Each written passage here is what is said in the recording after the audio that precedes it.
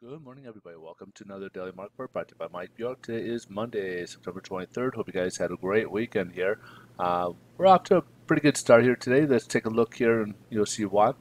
Economic data came out. We had manufacturing from the market PMI flash for the month of September. So in August, we were kind of on the edge of going into a contraction because anything above 50 and above is considered expansion, and then when we go below, it's contraction. So August was 50.3. However, it did go up a little bit to 51, which is obviously a better sign than it going declining.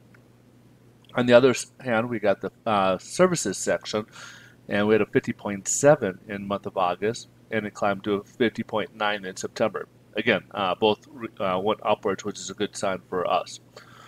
Let's take a look here at the headline news. Stocks are down. A lot of the sentiment is coming in from poor manufacturing because we had the Eurozone PMI out there manufacturing, and it came in really poor. Some of the worst readings we've seen in quite some time over there, and at least in 7 years or so. Germany got hit pretty hard, and there's a few other countries got hit as well, but Eurozone is the sentiment is kind of what's dragging the market down a bit today. Also, China and U.S. trade negotiations. We had the market kind of abruptly turned last Friday, due to some cancellations on farms. The Chinese delegates were supposed to visit some farms in Montana, and the market took it as a negative sign. Today, the Chinese are trying to downplay it. It wasn't anything negative. We're still on terms of going ahead and meet in October, so they were just trying to downplay it. It wasn't as not to be taken as what way the market took it, so not to be taken as a negative thing. Is what they're trying to say. So let's see how this is playing on the bond market. Bond market is liking it. We broke above the 50-day moving average on Friday, which is a good sign, as you can see here, this long road here. And right now we're up approaching the 25-day moving average, which is now our ceiling. We're up about 14 basis points, which will translate into a little bit better mortgage pricing. So we'll have better pricing and a little bit better rates today. So it should be a good sign for those who are looking to refinance or purchase.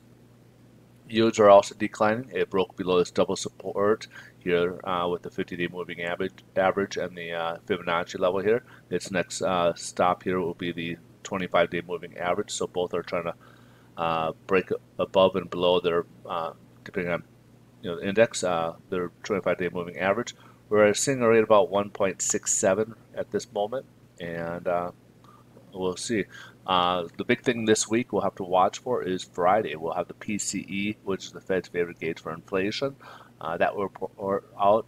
The CPI has been going upwards. It's at 11-year high right now, and that's something we need to be cognizant going into. So if you got rates you're floating, you may want to kind of look towards locking towards Friday, because if PC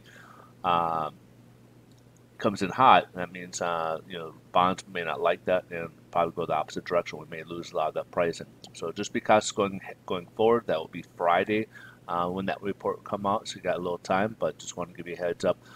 What's something that could disturb the bond market and interest rates coming Friday, depending on what kind of report we get from the PCE. All right, so that's pretty much a wrap for the day. But if you guys are out looking to buy or refinance here in California, I am a loan officer. I work with Pinnacle Home Mortgage or Home Loans. We got quite a wide variety of programs, and we could certainly find the best solution for you. Best way to reach me is either direct message me or email me.